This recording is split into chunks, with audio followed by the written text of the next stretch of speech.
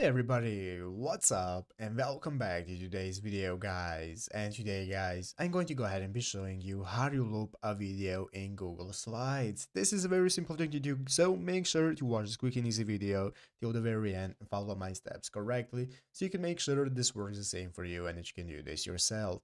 But yeah guys, let's get straight into it.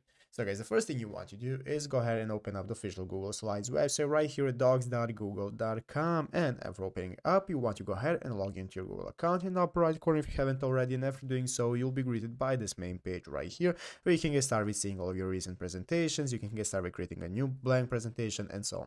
So guys, let's go ahead and see how do you loop a video. The first thing we want to do is go ahead and open a presentation where our video is. So I'm going to open up the presentation right here, and after opening it up guys, you'll be greeted by the main page right here where we can get started with editing our presentation. As you can see, here is my slide with the video.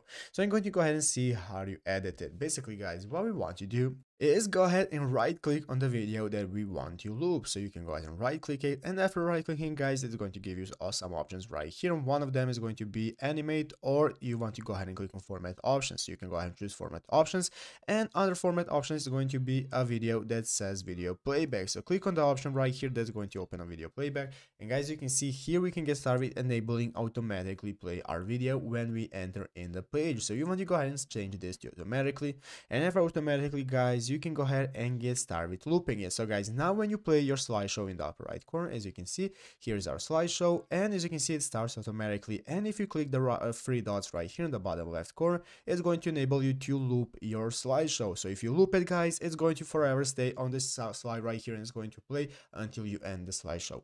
But yeah guys, basically that is how to do it. So I hope this video was helpful. If it was, make sure to leave a like, subscribe to the channel. So you guys, thank you for watching, take care, and bye.